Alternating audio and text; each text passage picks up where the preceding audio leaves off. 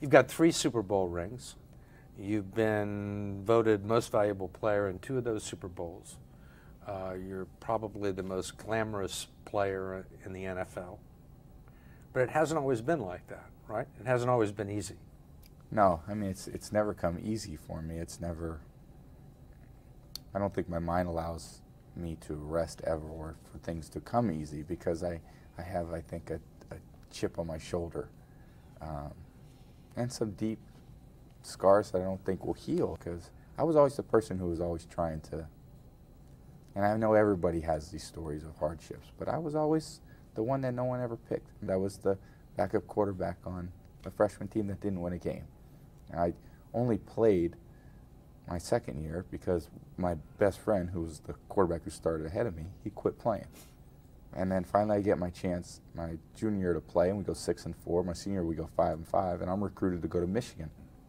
Yep. You were the 7th ranked quarterback there when you came in, right? Yep.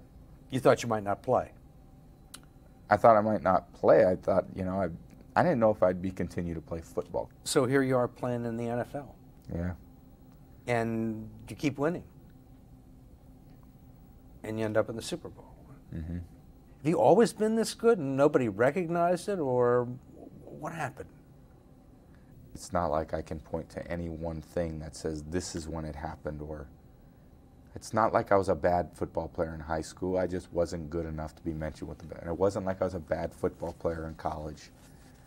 I just wasn't good enough to be mentioned with some of that. And I think I came into a great situation here. I think it's been a great coach, a great owner, and great teammates. And what this team has needed, I feel like I can provide.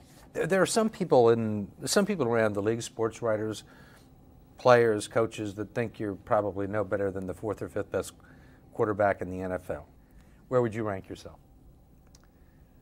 Oh, that's the worst question in the world.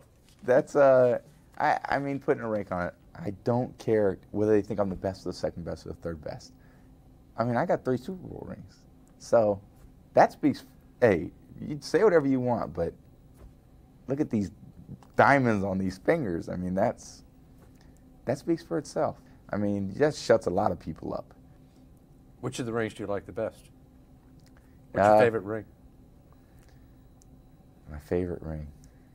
We always said, and I said always the next one. The next one's the best.